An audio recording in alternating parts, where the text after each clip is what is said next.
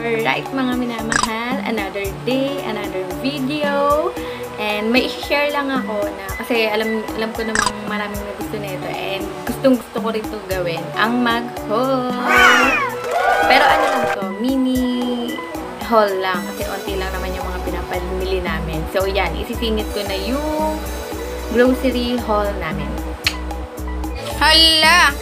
Open muna natin! Gavin, open!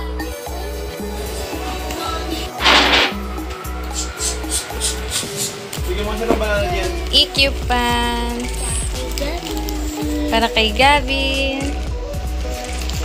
Oh, daming food. What is this? Open. Open mo. Hi.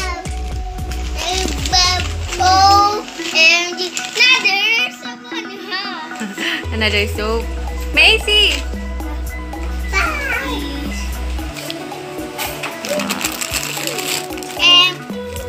Snacks na mga boys. Wafer. Wafer. It's lava cake, not fudgy bar. Cheese cake.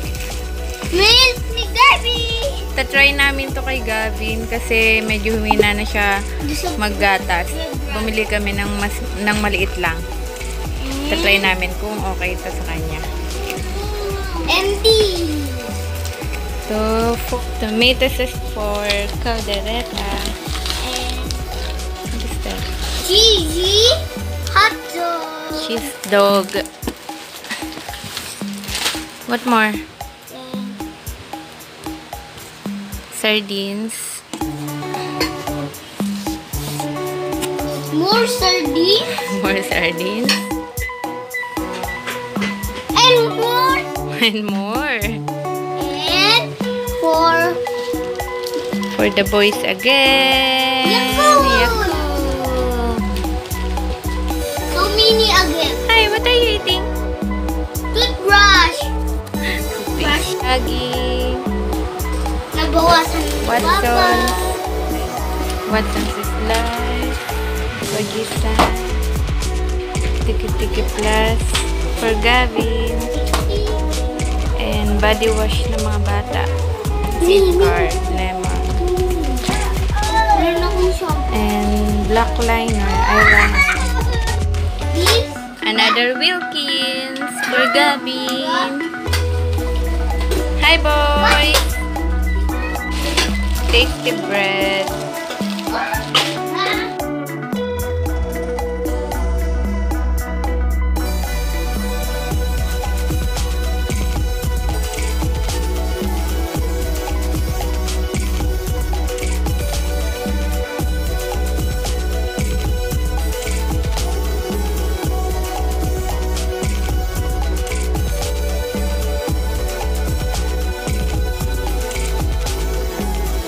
Total na nagastos ni Papa sa Puregold. Naka 1,008 lang siya. Plus sa Watson's naka 417. Almost 1,500 lang. Tipid na tipid. Dahil extended ang quarantine. Wow!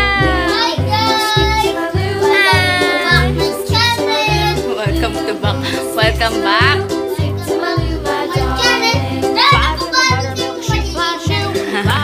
Tuwang-tuwa sila sa bubbles. Gavin loves bubbles so much. Kuya to. Shake it. Shake it up. Shake it up.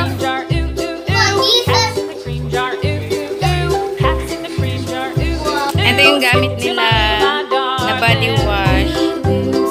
Yan. Ito yung napili ko para mag-bubbles-bubbles sila. Kasi gustong-gusto nila sa bubbles. Yan lang yung mga pinapamili namin. Every mag-grocery yung asawa ko. Siya lang yung nakakalabas namin ha. Tapos, ito naman yung sa Shopee. Yung sa Shopee, dahil taga CAVITE ako, doon ko pinapa-ship sa work ng asawa ko, sa work address ng asawa ko kasi Last pinyas lang siya nag-work. So, yun. Onti lang to. And for me, napaka-importante nga. Kasi nga, dahil nag-work from home na nga ako, kailangan ko talaga to. Kaya, in-order ko na siya. Since mura lang naman siya. Tsaka yun, napaka-swerte natin dahil yung Shopee and yung Lazada, nag-start na nga ulit mag-shipping. Kaya, ayun, order na lang tayo through online para hindi na tayo lalabas. So, eto yung una. Ito siya. Yan. Siyempre, in-open ko na, diba? Siya, nagamit ko na. Nilagay ko lang ulit dito. Ayan. From McDodo, Philippines. Or MCDODO, Philippines. Ayan yung seller. Pero lalagay ko na lang yung link sa description box para if ever gusto nyo din umorder, i-click nyo lang yung link. Ito siya. Ayan. Ito naman is worth 189 lang. Ito ay charger cable. Yes, kasi wala na akong charger. Well, may charger ako pero sobrang bagal na niya. Dahil nga ginagamit ko to. Ito lang. Ito yung gamit ko ngayon na cellphone. Ito lang yung ginagamit ko sa work from home na setup ko ngayon. Kailangan ko ng mabilisang charger. Kasi nga, di ba 10 to 12 yung discussion namin. Siyempre, minsan naluloban na siya. Tsaka itong cellphone ko, medyo madali na siyang maloba. So, kailangan, minsan bumabili kami ng 2 para sa exam. Kailangan kong full charge ulit siya. Or kahit man lang magkaroon lang siya ng battery ulit. Kaya kailangan ko na mabili isang charger. Kaya, eto, bumili na ako. Eto siya. Tcharam! Maganda siya, super ganda niya. Ito yung McDodo 90-degree reversible design micro USB data cable. Cable lang siya ha, since meron naman akong ganito. Ayan. Ayan. Tapos, ito yung product feature niya. Made for the game. Kaya siya made for the game kasi ito, i-open ko muna. Charan!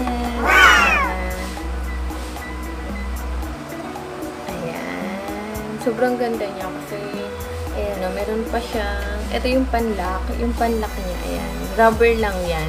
So, napaka-tibay niya, hindi siya madaling masira.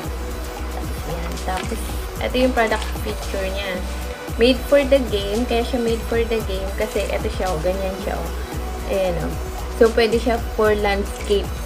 Pag ginagamit po ng paganyan yung cellphone mo, so, yung charger, hindi siya nakagano, hindi mo siya matutuping gano'n yung cable. Na siya, ayan, are, ayan, ganyan. Yan, so, pag ginamit mo ng landscape, so, okay lang kasi naman siya, made for landscape, naman siya, feature niya. Yan. Tapos, number 2, 90-degree design, convenient for landscape mode operation, ayan niya. USB-AM, reversible design, USB-AM to micro USB cable. Ayan, for micro kasi dahil yung cellphone ko is Samsung J7 Pro, yung ginagamit kong camera ngayon. Micro pa yung charger niya, micro USB. Ayan siya. Ayan yung micro. Diba meron na kasi ngayon yung Type-C, ewan ko sa mga Android, sa ibang Android phone. Tapos, ito yung pinaka-favorite ko, strong nylon braided cable. Oh, ari siya, oh. Look at this. Sobrang ganda niya. Sobrang tibay niya. Perfect talaga siya. Ayan, ayan. Charan! Nakita niyo ba? Ayan siya, oh. Hindi siya yung cable lang na yung ordinary cable na tawag dito, yung madaling masira. Ayan siya, para siyang yung may nakabalot siya na tela. Pero yung tawag sa kanya, nylon braided cable yan. Naka-braid siya. Tapos, charging and data sync. Charging current max 2A. LED indicator light is convenient for finding you cable in the darkness. Ayan. Ayan, meron din, ayan, pag chinarge mo na siya, or pag nakasaksak na yung plug, eto, pag nakasaksak na, Iilaw to. Color green. Favorite color ko pa. Ayan. Color green yung iilaw dyan pag nakasaksak na siya. Ayun lang. Sobrang mura na nito. This is 189 lang. So, yun.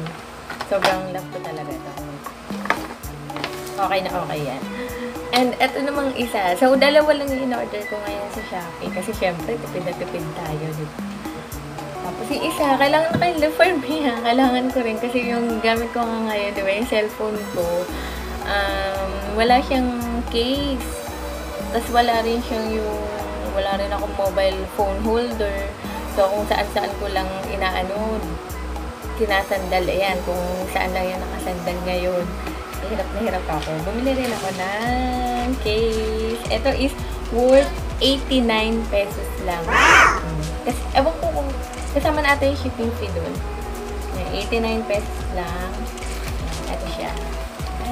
Tapos, ang galing, yung seller na to, taga Las Piñas lang. Kaya, mabilis lang yung shipping fee. Ito yung in-order ko. Ito, ayan. Open natin. Pero syempre, diba na-open ko na siya. Ayan. Ang cute, diba? Green tile siya. Parang ganun. Tapos, ang in-order ko yung may kasama na ganito para if ever na, ayan, sasandal yan. Iyan ko na lang siya, diba? Ayan. Diba? Matatayo ko na siya. Hindi ko na kailangan ng mobile phone holder pag nagva-vlog ako. If ever na. Ganito lang, sit-down video lang. Ayan siya. Ang cute, diba? Very elegant siya. Ayan. Ayan. Worth ano lang to. Basta yun, 89 pesos lang yung lahat-lahat. Ewan ko kung may shipping fee pa yun. Basta, ano lang to. Ayan. For J7 Pro. Ayan.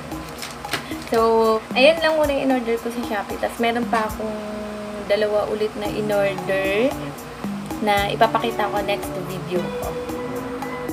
Tapos, eto naman yun sa Watsons, yung pinabili kong makeup kay Papa. Kasi nga may gusto kong i-content na makeup tutorial sa inyo. Siguro, hindi ko pa alam kung kailan eh. Basta yun, pag nagkaroon na ng time, ngayon kasi umaga pa lang, tulog pa yung mga boys ko, yung mga anak ko, kaya may time pa ako. Tapos, eto lang yung binili niya sa may Watsons.